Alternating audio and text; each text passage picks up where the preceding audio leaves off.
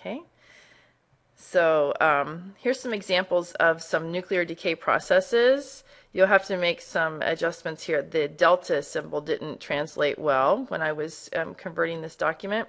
But here's just a beta decay of carbon-14. And the point of me showing you this is to show that upon this radioactive decay, similar to when we have a nuclear fission, we do have some loss of mass across the change.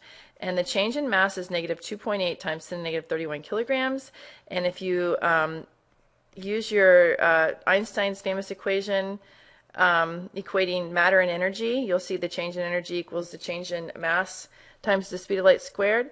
For 1 mole of carbon-14 undergoing beta emission, negative 1.5 times 10 to the 10th joules of energy is given off. Or in other words, it's an exothermic 1.5 times 10 to the 10th joules is given off. Here's a nuclear decay process, alpha decay. And again, I apologize for the typos here. I'm fixing them. In this, the uranium-238 is undergoing alpha emission. Again, we have a loss of mass across the change, negative 7.6 times 10 to the 30.